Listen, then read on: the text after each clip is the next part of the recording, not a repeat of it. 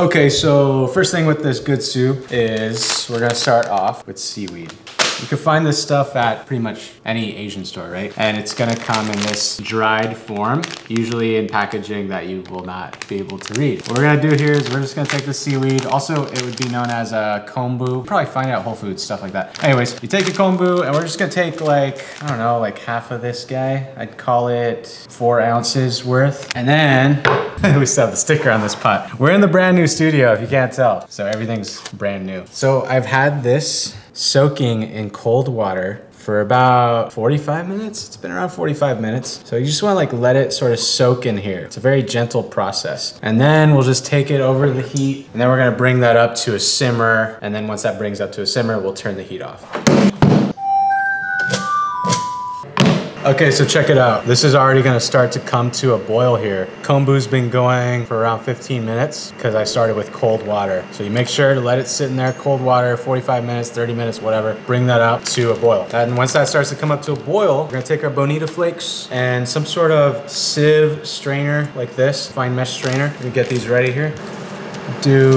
Let's call it 2 cups of bonito flakes. And same thing, you find these the same store that you found the kombu at. This is just, you know, fermented, dried tuna. These are also really good on other things. I've done videos like okonomiyaki where I finished it with the bonito, in case you don't know what bonito is. Okay, so over here, we're still going. We were just standing here staring at the pot waiting for it to boil. Finally. Okay, so once that comes to a boil, we're gonna remove the kombu. And also this, don't throw this away. Do not throw this away. You can reuse it. And also you can dry this up and fry it and it'll be a nice tasty chip snack. It's really good. But I'll save that for another video. Comment down below if you wanna see that. So now I've got my bonito. Let's drop this in. We're gonna let this go for like 30 seconds, 30, 45 seconds. All right, so this is why we wanna do it in a mesh strainer because we wanna easily remove this. And now we're left with what's called Dashi.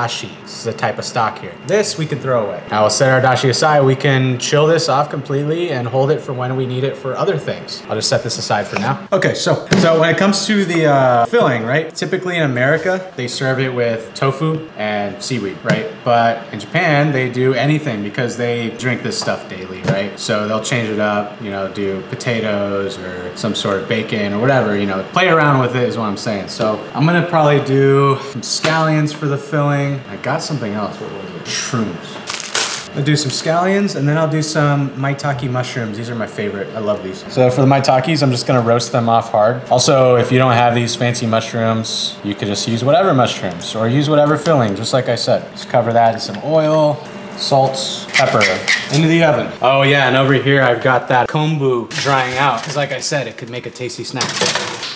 Ah, it's hot, it's so hot. Okay, so now here's what I'm gonna do. I'm gonna take my dashi, and like I said, you can have this chilled off in the fridge and just pour it in from wherever. Mine's already hot, so. I've got about a quart of dashi in here, and then I've got white miso paste. Not your typical, but it's good. I'm gonna do about a 1/4 cup of the miso in there. Now you wanna make sure that this is already hot before you add the miso because we don't wanna bring this up to a boil with the miso in it. That will ruin the flavor of the miso itself. Now I might season this with a touch of soy sauce, give it some added umami. That's good soup, that's good. All right, there's our little shroomy shrooms. Get some scallions. All right, dude. What bowl today? Should we do the cat? Should we do the cats? Should we do Shota's fancy looking bowl or this regular white? I'm kind of leaning towards 2 cats, right? Yeah. Some maitake shroom in there. Scallion. Maybe some more black pepper. Everything has stickers in here today. It's like the everything cake thing, but everything's stickers. We're in the new studio, so everything's new. Anyways, there's our miso. Look, you gotta give it a stir before you serve it. You see that? You always gotta give it a little stirry stir. That looks so comforting. I love miso soup. So good, usually before a meal. There we go, beautiful miso soups. That looks really good. You wanna try it out now? Here you go, now it's for you.